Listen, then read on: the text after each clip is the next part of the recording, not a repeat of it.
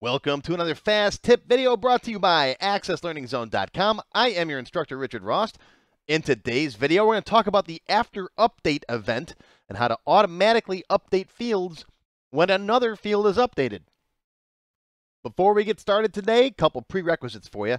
If you've never done any VBA programming before, go watch this. About 20 minutes long. It'll teach you everything you need to know. Can you use an after update event with a macro instead of VBA? Yeah, you can. But why? VBA is so much better. It's easy to use. Go watch this. Trust me. Do this instead of macros. Okay? All right, go watch this. And then when you're done with that, go watch my if-then video. Most of the time when you're doing an after update event, you want to say, if the field I just changed is this, then do that. Set the other field something else. You'll see the example in just a minute, but it'll be helpful if you know how an if-then statement works before watching the rest of this video. Okay, you ready? Here we go.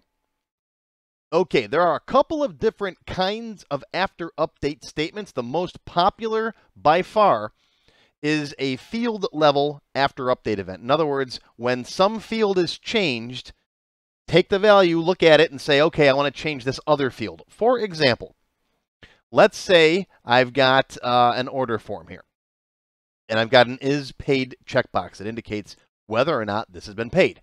You might want to know on what date that order was paid. So you can see if it was late, how long it's been paid, that kind of stuff, right? But you don't want to have to type it in manually.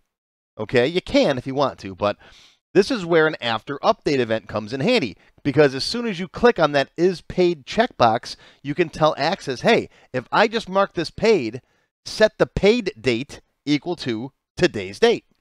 And if not, if I uncheck it, make it blank. All right, you can still change it if you want to. That's another beauty of the after update event, is you can change a field but still let the user modify it. Like if you're processing payments today for checks that came in last week, so you can still change it yourself, but at least after update takes some of the work for you. Okay? So let's add a paid date to our order table. Okay, so I'm going to go to the order table, design view, and we'll just add a paid date in here. That'll be a date time field, and we'll leave it blank by default, so it's normally null. And then when an order is marked paid, we'll set it. So let's go into here, right-click, design view. All right, now I'm just going to move some stuff that we don't need out of the way. I'm going to take this notes field, slide it down here. I'll take this invoice button, move it down here, just for the class, all right? So here, let's take order date. I'm going to copy, paste, Control-C, Control-V. I'll slide that over here. All right, we'll change the label, paid date, right? And we'll make this field now bound to the paid date field. So go to all, change the control source to paid date.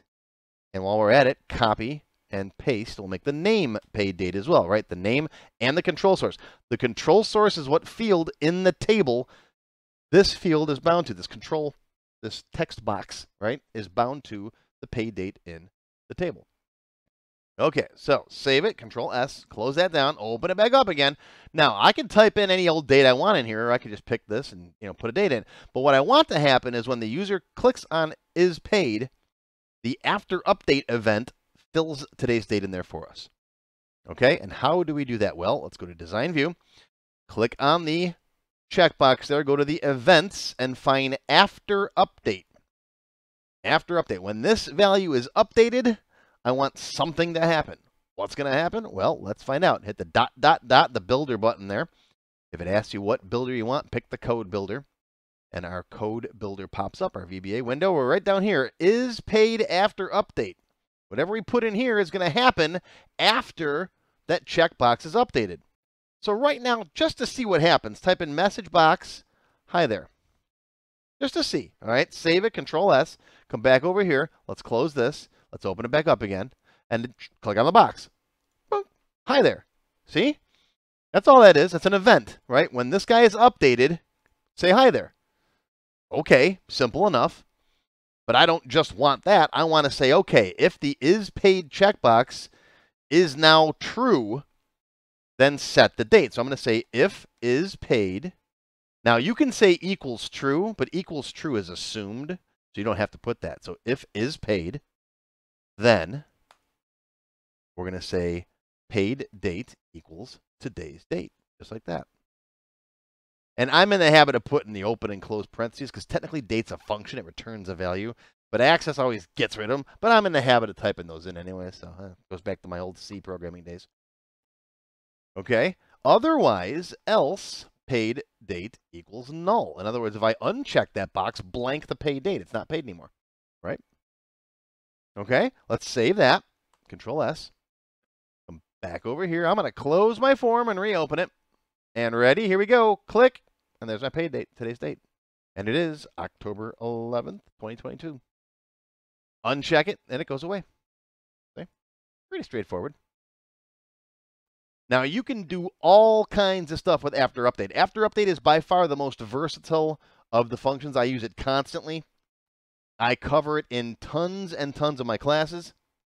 Here's another video I cover After Update and DLOOKUP. If you know DLOOKUP, you can look up a value from a table or query, right? So when a field is changed, you can DLOOKUP something, like what's the customer code? Who's your sales rep? That kind of stuff.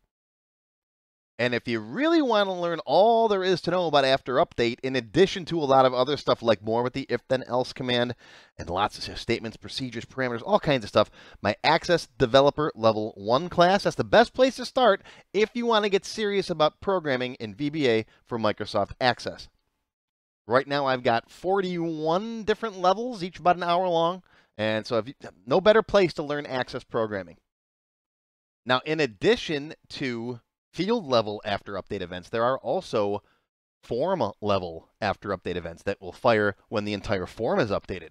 So you can use it to check multiple fields. I cover that in Developer 1 as well. And there's something called a before update event. Before update happens before the After Update, and you can cancel it. So you could say, hey, if this field isn't right, then we can cancel the event. There's all kinds of stuff going on. But I don't want to blow your mind with too much information all at once. So that is your fast tip for today. Lots more coming. And I hope you learned something. I'll see you next time. If you enjoyed this video, please give me a thumbs up and post any comments you may have. I do try to read and answer all of them as soon as I can. Make sure you subscribe to my channel, which is completely free, and click on the bell icon to select all to receive notifications when new videos are posted. Make sure you click the Show More link down below the video to find additional resources and links. You'll see a list of other videos, additional information related to the current topic, free lessons, and lots more. YouTube no longer sends out email notifications when new videos are posted, so if you'd like to get an email every time I post a video, click on the link to join my mailing list. Even if you don't want to become a member, feel free to donate to my tip jar. Your patronage is greatly appreciated and will help keep these free videos coming. I got puppies to feed. How do you become a member? Click on the Join button below the video. After you click the Join button, you'll see a list of all the different membership levels that are available, each with its own special perks. Silver members and up will get access to all of my extended cut tech help videos, one free beginner class each month, and more. Gold members get access to download all of the sample databases that I build in my tech help videos, plus my code vault, where I keep tons of different functions that I use. You'll also get a higher priority if you decide to submit any tech help questions to me, and you'll get one free expert class each month after you've finished the beginner series. Platinum members get all the previous perks, plus even higher priority for tech help questions, access to all of my full beginner courses for every subject, and one free developer class each month after you finish the expert classes. These are the full-length courses found on my website, not just for Access too. I also teach Word, Excel, Visual Basic, and lots more. You can now become a Diamond sponsor and have your name or company name listed on a sponsors page that will be shown in each video as long as you're a sponsor. You'll get a shout out in the video and a link to your website or product in the text below the video and on my website. But don't worry, these free tech help videos are going to keep coming. As long as you keep watching them, I'll keep making more, and they'll always be free.